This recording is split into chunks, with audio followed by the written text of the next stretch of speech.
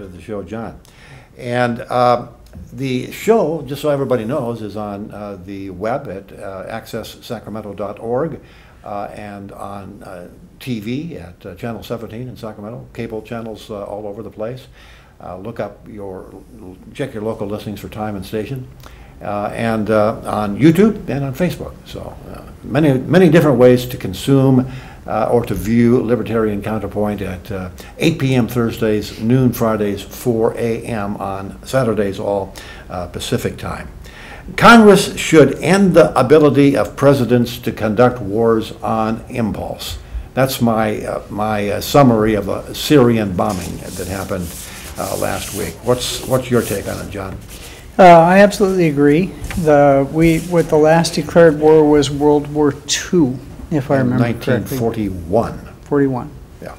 And the authorization to use military force, thank you for letting me know what those earlier, you let me know what those initials meant, was done after 9/11 when patriotic fervor and hatred of the foreign devils who had slaughtered 2,000 of our citizens and knocked down the gleaming towers of capitalism in New York was at its height.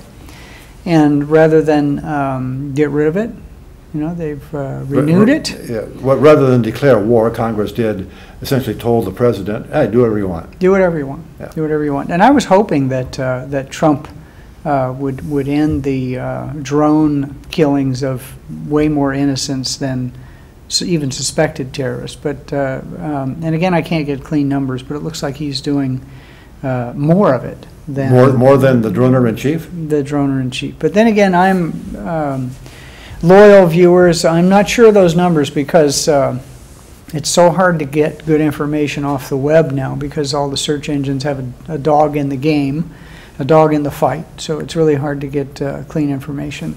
But what I found just with cursory skimming is that's the case. And I think it's horrible because war is a bad thing.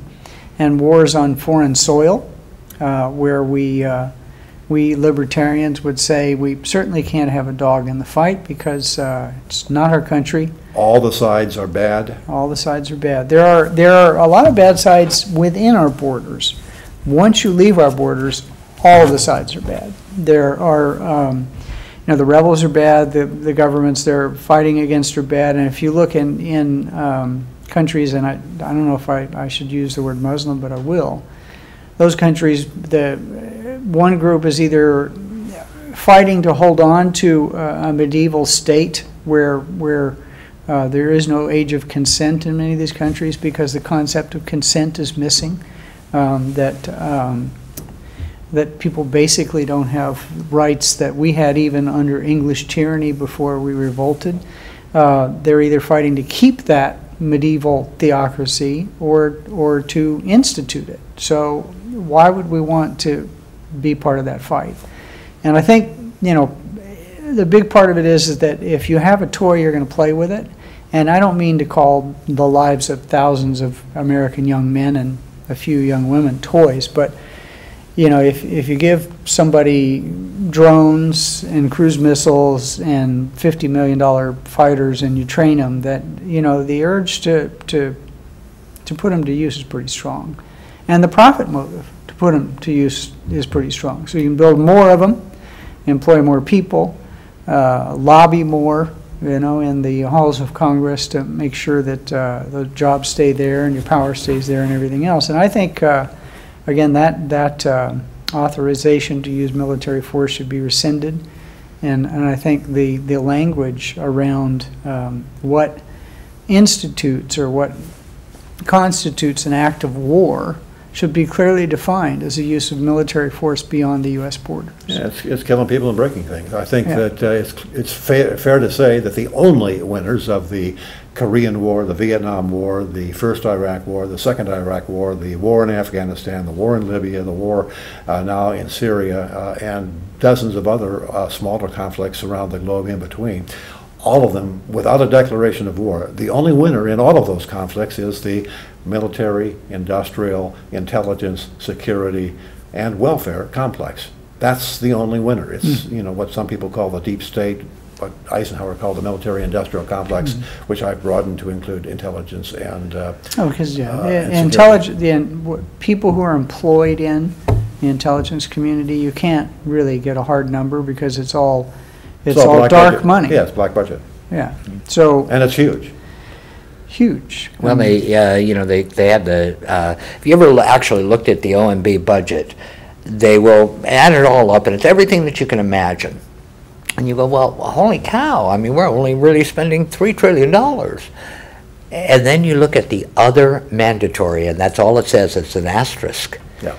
And that number is about $600 billion. Yeah. And it's not, I mean, everything's accounted for, Medicare, Social Security, all of that, and then you look at that asterisk, and you know that that is, in addition to our, whatever it is, $700 billion actual or declared military budget, that we're running another $600 billion at least. So Richard, if you had just whited out that asterisk, you could have balanced the budget right there. You wouldn't have had to do all the other stuff. So, then you can eliminate the income tax as well, which is, of course, what they say can't be done, but it can. It's not. It's not rocket science. We're paying for an awful lot of stuff that benefits no one except for the people who live and work inside the Beltway or just outside the Beltway swamp? of Washington D.C. The swamp, the amphibians. The swamp, yes, and the amphibians and the reptiles. Exactly. Yeah. Miguel Diaz-Canel is the new president of Cuba, succeeding Raul Castro. So there's a non-Castro family member in charge of Cuba for the first time since the Revolucion. Any changes in the Viva wind? la Revolucion. Any changes in the wind because of bad. that, or I know, bad accent. Any changes in the wind, or more same old, same old? It's a younger communist. He was born in 1950. Born after the Revolution. Well, he wasn't of that ilk. Yeah. But he's a hand-picked right-hand man for the Castros. And so then he talks a little bit about making some change, but the change you would make would just be to make the inefficiencies more efficient, which we know won't happen. And of course, we know that Raul, although he's given up the presidency, is still the head honcho of the Communist Party of Cuba, which of course calls the shots ultimately. And they're having another election in 2021. But if you only have one candidate, it's hard to lose. It's hard to lose. Yeah. And a vote of no confidence, he's going to run the country anyway. So it's more of the same. And I think, kind of like in Iran. The youth are dissatisfied. Some of them still have zeal, because they don't know any other way of thinking, but they can see that what they have there isn't working. On the other hand, life on the ground, now that they have either killed or run off all of the people who were against the Castro regime, they're either in Cuba or they're dead, or in Miami or they're dead. The people are fairly, if you talk to people who have toured Cuba recently, they'll say, they're pretty happy. So, and of course, part of that is they can't afford not to be happy when it comes to the tourists. That would be probably dangerous. But the point is, one of the things that's kept the Castro regime alive as long as it has is the American embargo, because we are the automatic fall guy for everything that goes wrong. Driving a 1950 Chevrolet, well, it's because the Americans have an embargo.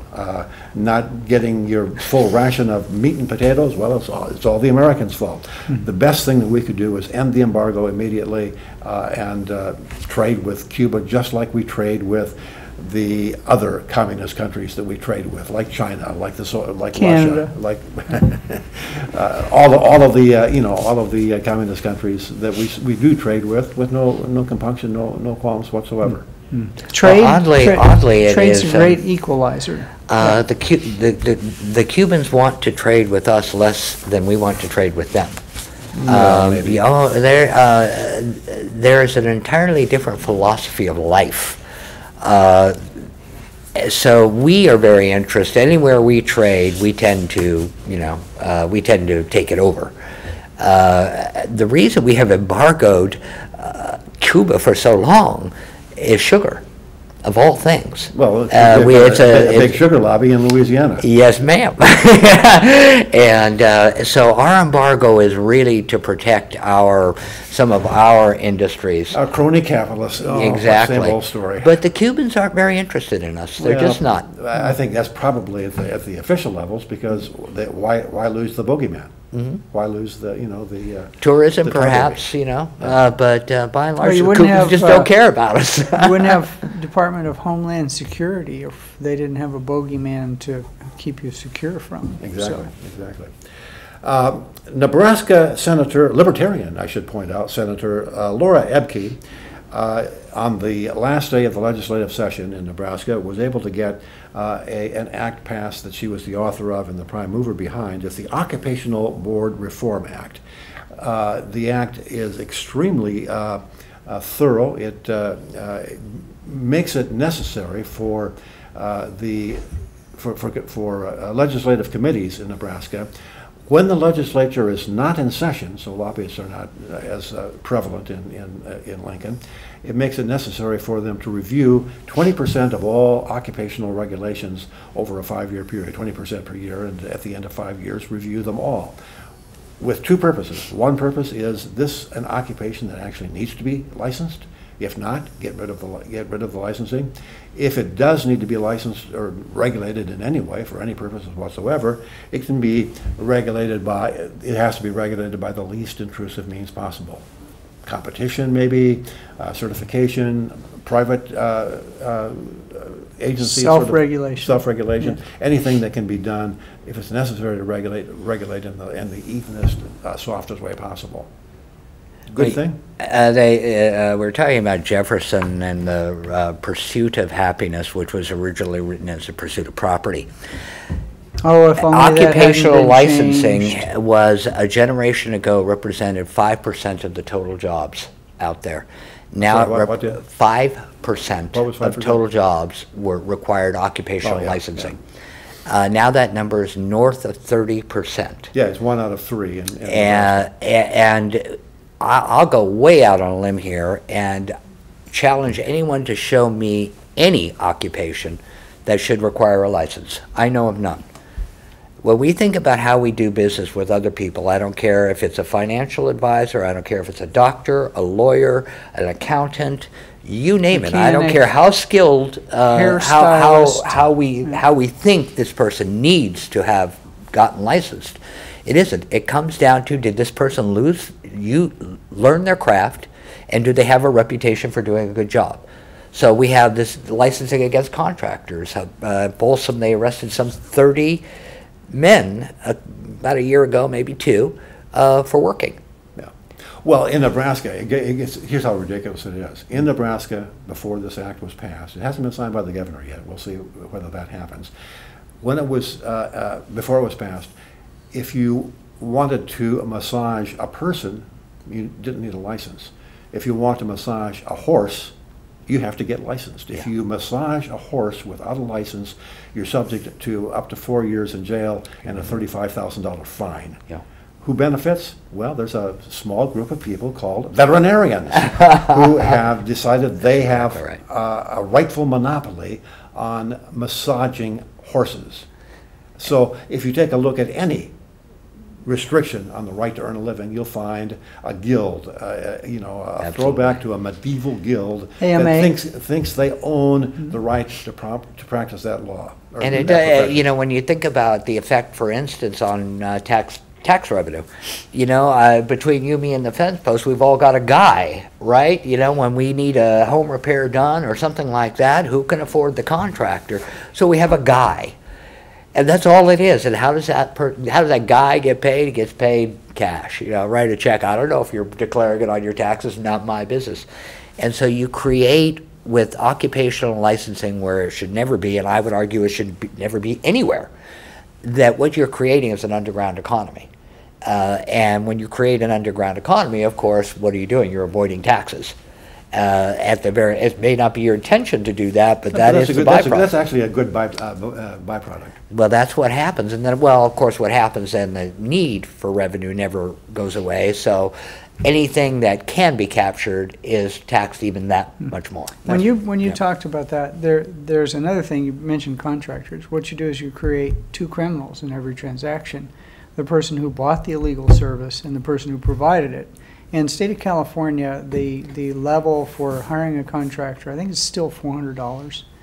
You can't get a licensed contractor to do a $400 job, even if you were to go try to find one and be willing to pay a premium because that person is a licensed contractor. They wouldn't take that job. So any job between about $400 and about $2,500, give or take, depending on the level of inflation, is done by a criminal class, and anyone paying to have that job done is also a criminal. So you create, what is it, 3 felonies a day? This would be a misdemeanor, probably.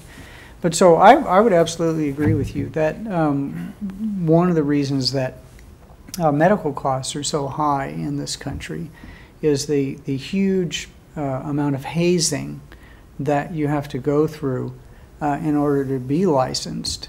And in this country, the hazing is done in a completely different way than it's done. It's called a residency program. Well, residency program, medical school, all the rest of that. I mean, if you really want people who are cracking you open and have sharp objects in their hands messing with your innards to be sleep deprived, then our system is the one you want. But they don't do it that way in other countries. Well, and the other, you speak of creating criminals through occupational licensing. The other problem is that bona fide criminals who want to get a job after they serve their time and are looking for a job are faced with, in Nebraska and probably other states as well, are faced with a situation where they have to, if they want to get a job, say as a barber or a beautician, they have to spend thousands of dollars for going to beauty school, even though it's probably not going to have any applicability to the actual job. And then they have to pass an exam, but they won't know until after they've spent the money and passed the exam whether or not they'll be accepted based on their criminal record, because they've got rules against moral turpitude and good character. Yeah. Those are the rules. I'd like to talk about that, if you don't mind, in relation to what Pacific Legal Foundation is doing. I mean, Pacific Institute for Justice was part of the drafting of the Laura Apke bill. Pacific Legal Foundation has done some... I mean IJ, Institute for Institute of Justice.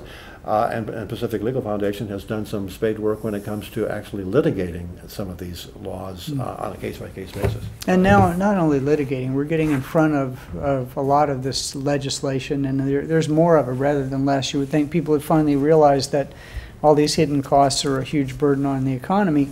And I want to talk about it kind of tangentially. We have 2 million people in prison in this country. And if you're a young black man, you have, I think, a 1 in 9 chance of being in prison if you're between 18 and 34.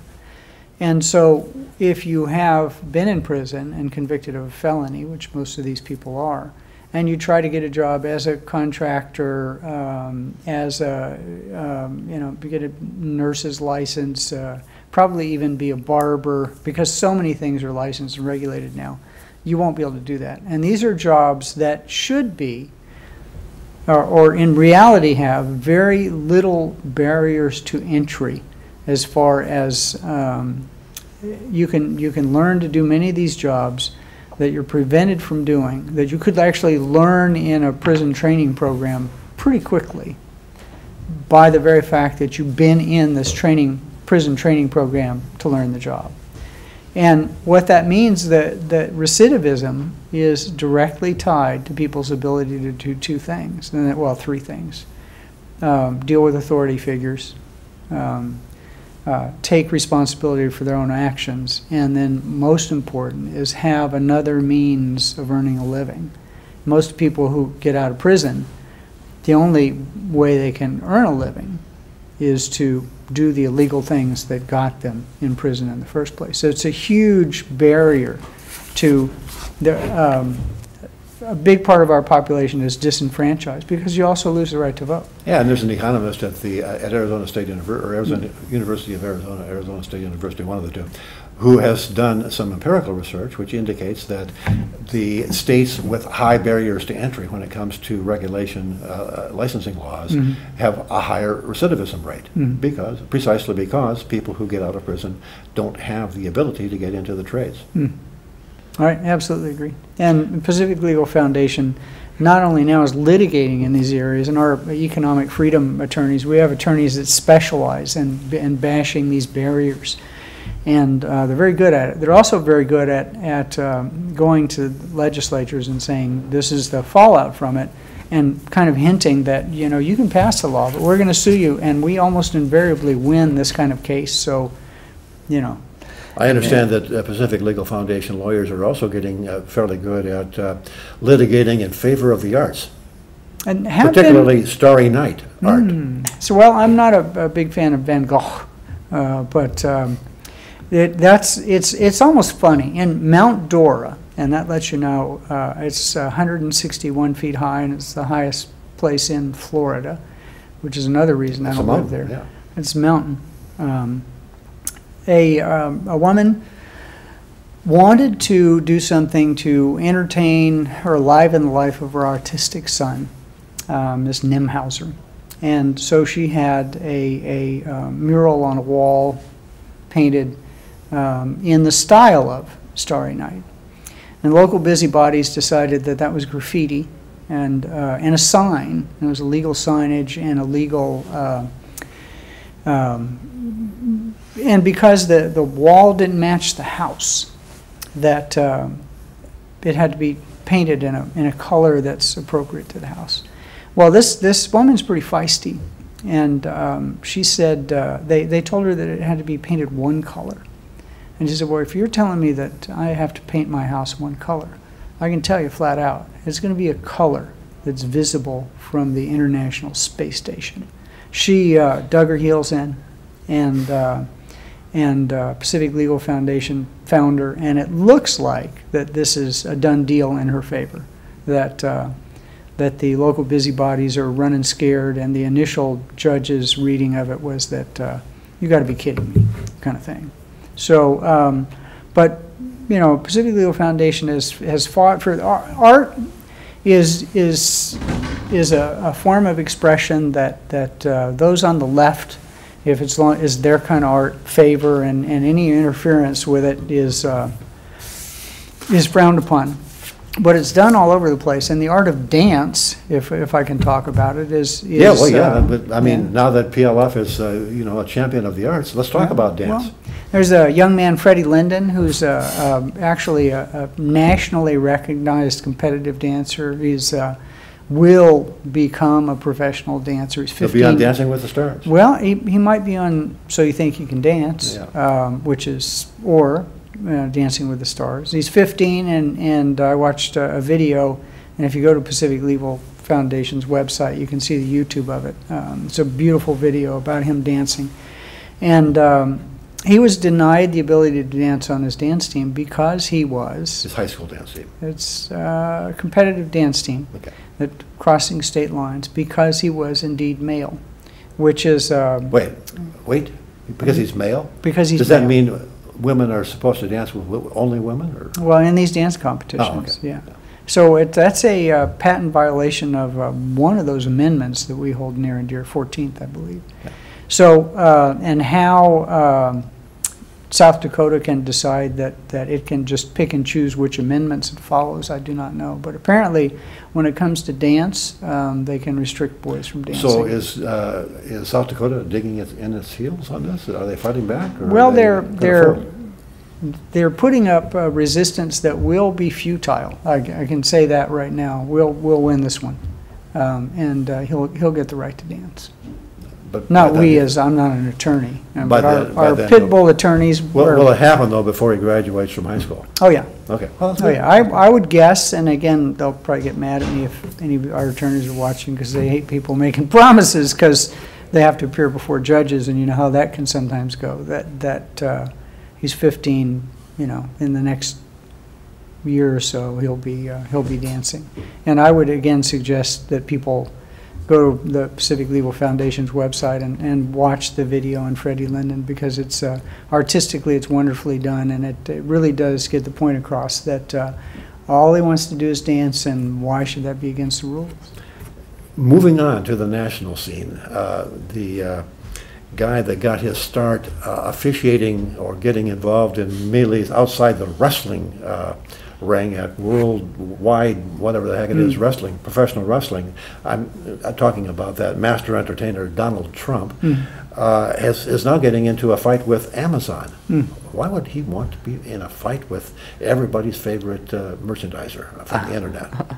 You know, when you're asking me why Donald Trump does things, I am not a mind reader. That is not a mind I'd like to read. Now, I must say, from we talked about the regulatory state and its costs, you want to balance the budget one more time. The estimates on both sides are that, when they're the same side, really, that the cost of regulation in this country approaches $1 trillion. Basically, that's the regulatory in addition to taxes, just compliance. The cost of regulation, regulatory compliance, maybe half of that. When you look at the cost of all the boards and the people who enforce these laws and all the rest, so you could balance the budget right there by, cutting that in half. And so Trump has been pretty good on. I know we're not a political show, picking a side here, on cutting regulation in some areas. But why, people hate Amazon because Amazon doesn't pay taxes, but they actually do.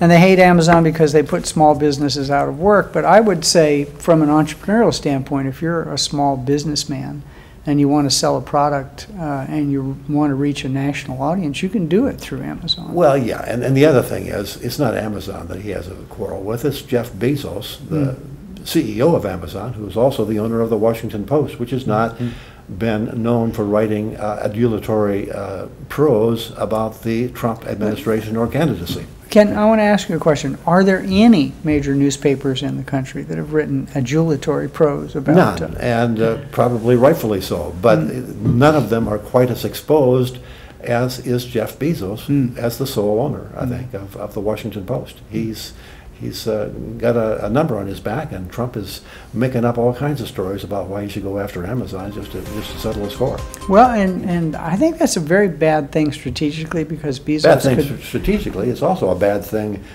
constitutionally. Absolutely. But if you're a very rich man, you can do it. That's the show. We'll see you again next week, same time, same place, on the Libertarian Counterpoint. Thank you very much, my noted authors, poet and novelist, Philip Leroy and John Cameron. Thank you. Thank you very much for having us, Richard. Really enjoyed it. Appreciate it.